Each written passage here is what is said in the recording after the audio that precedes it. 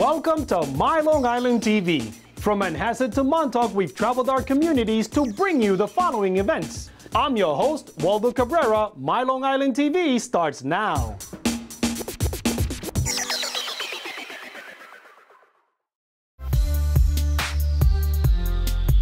The DNA Learning Center of Cold Spring Harbor Laboratory provides summer camps in genetics and molecular biology.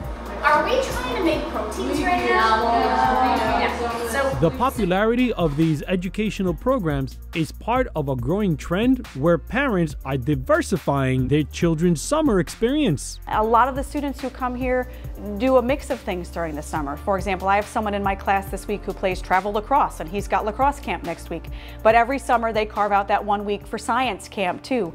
The program is open to students in middle school and high school. They start by learning about RNA transcriptions and the genetic code. And then from that foundational content, we'll build and do more hands-on activities where they're implementing the content to actually answer scientific questions like, how can you get bacteria cells to make human proteins like insulin?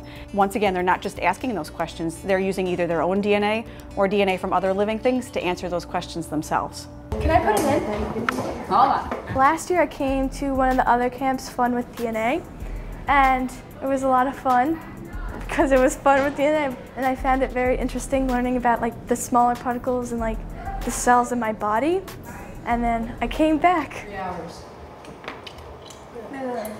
Good times. All right, yeah, it's just a little salty, it's not that bad. Today, they are collecting their own cells to look for a special insert. Actually, the insert was popped onto the human genome about 200,000 years ago, and so now it's a matter of just seeing where it is in the populations. It's just a little section of DNA in a part of your DNA that doesn't code for any traits. The students analyze the copied DNA for signs of the insert.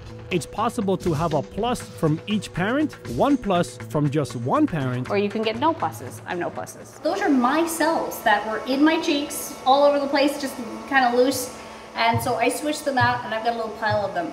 I think it's one of the most exciting things that I've ever seen. I wish I had it when I was their age. Daniel is an athlete who prefers to score knowledge over the summer. Usually when you do sports, after the season, it's all over.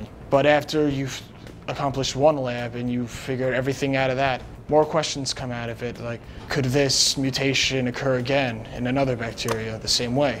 My mind just soared at the possibilities here. I want to make sure that I go to the first stop before I go in that liquid. You really never know how good you are at something unless you try it. And science tends to be a field where initially people will not feel like they're good at it.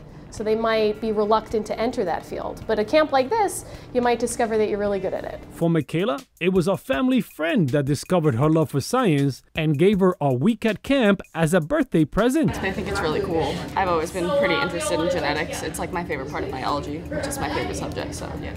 Gonna follow up with it in college, maybe? Probably. Yeah, I really like science, especially biology. It's just a lot of fun, and it's really good to understand exactly what's happening, especially if you want to do a career in the future with it.